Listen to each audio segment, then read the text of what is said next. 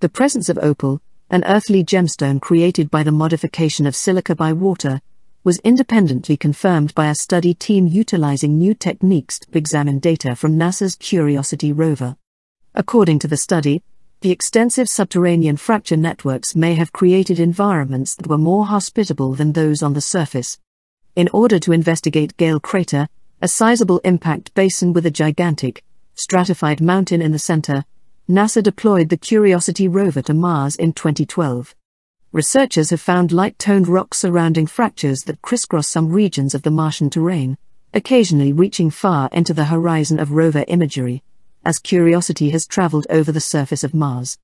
According to recent research, Gale Crater's vast halo networks represented one of, if not the final, water-rich ecosystems throughout the modern era. When circumstances on the surface were likely considerably harsher, this water-rich ecosystem in the subsurface would have also afforded better habitable conditions. They noticed a vast area of fracture halos reaching into the distance when they looked at the old pictures. The research team discovered something intriguing by using fresh techniques for assessing instrument data.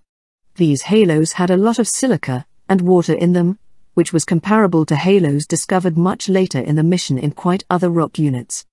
Opal may form in situations where silica is in solution with water, a process analogous to dissolving sugar or salt in water. This makes the finding of opal remarkable.